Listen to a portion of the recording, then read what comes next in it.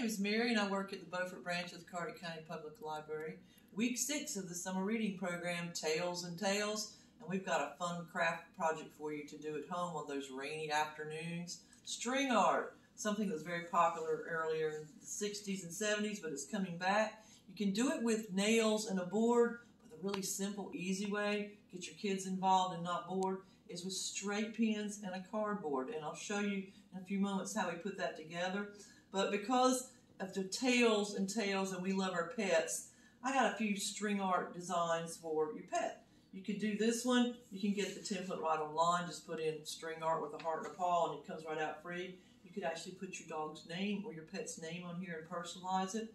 This is the one I'll show you how to make, where you take your animal's picture and you actually put it on there. It may look like a black blob to somebody, but I know it's my dog's face.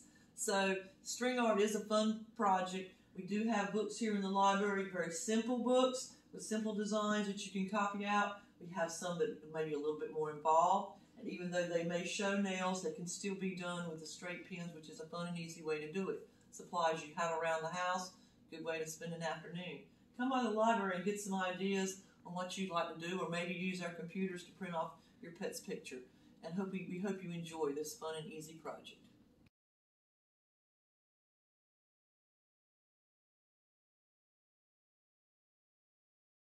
String art is a fun and easy craft to do. It was really popular back in the 70s, but it seems to be making a resurgence. One of the best things about it is the things you need to do string art you probably already have on hand.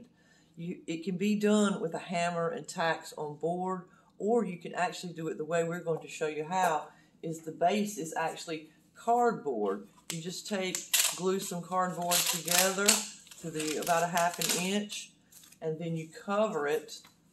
You can cover it with felt. This is the stick-on felt.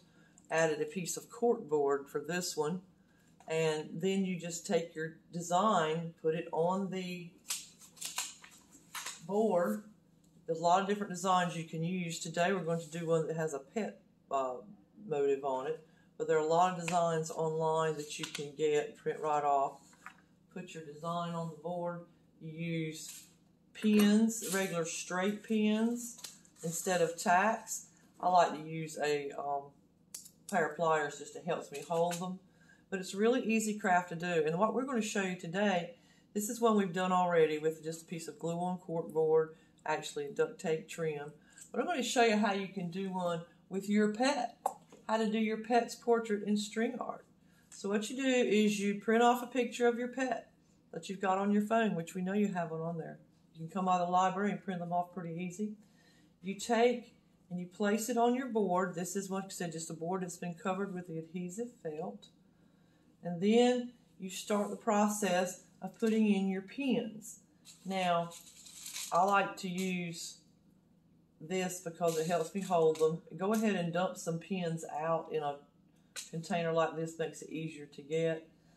These items here, like we said, cardboard you have around your house. If you don't have some pins, you can get some really cheap at just a dollar store. Any embroidery thread is really good for these. It's very colorful. A lightweight yarn will work, as well as crocheting thread. But once you get your design like you want it, I'm going to center it on the paper, and then you just start putting the pins in around it. You may want to use a thimble and try to get your pins very, very straight, because that looks a lot better once you get it straight. And it might be a good idea to put a pin in the center of it to hold it, or else a small piece of tape, so it doesn't go shifting around as you're trying to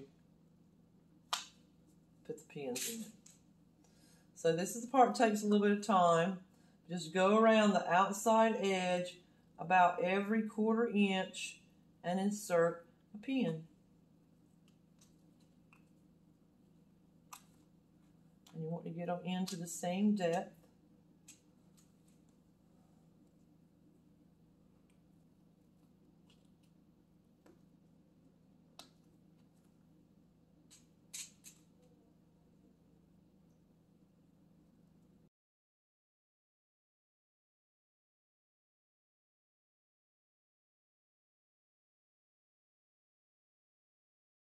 Okay, as you finish putting in your pins, remember to take out the template before you start doing any stringing, because if you don't, it's actually impossible to get your template out afterwards. So now you're ready to start stringing. That's what you have to work with here. Pick a corner. Take your string, work in a reasonable length, like a couple feet of string, pull it off, try not to get a knot in it. Take the thimble off now. Start on a corner and tie get about 1.5 inches and tie a knot around one of your pins. Works best if you tie it to the inside. Actually, tie the knot on the string and slip it over the pin. That might be easier. Okay. And then you just start weaving in and out of these pins right here to form your outline first. In and out to show the outline of your picture.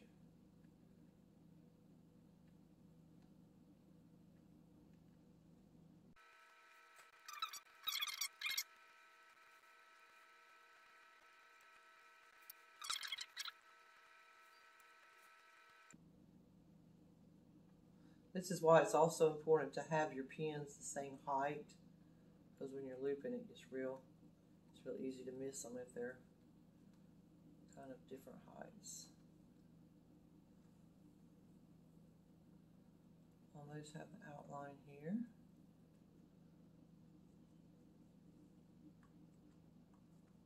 Okay, so once you get the outline, you just start filling in.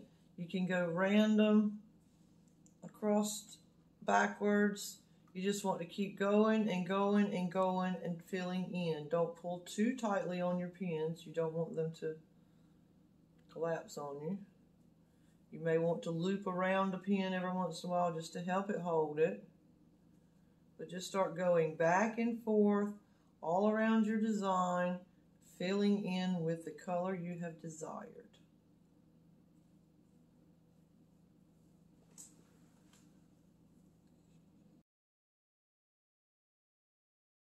So once you have gone back and forth and filled in as much color as you like on your design, you can either just knot off the string on the end, or I find it easier sometimes to just tuck it under using a pin or something. Just tuck it under and it will stay right there. Your string art is now ready to be hung or displayed. You can put a little hook on the back of it or just display it on a shelf. We hope you enjoy this craft and you'll give it a try. Thank you for joining us and watching this video on how to do string art. I hope you'll give it a try. I hope it's something you'll enjoy. It's a good way to use up some of that leftover string at the house. But come by the library, get a book, print a pattern, enjoy the books and things that we have here, and pick up some of the other fun things we have for our summer reading program.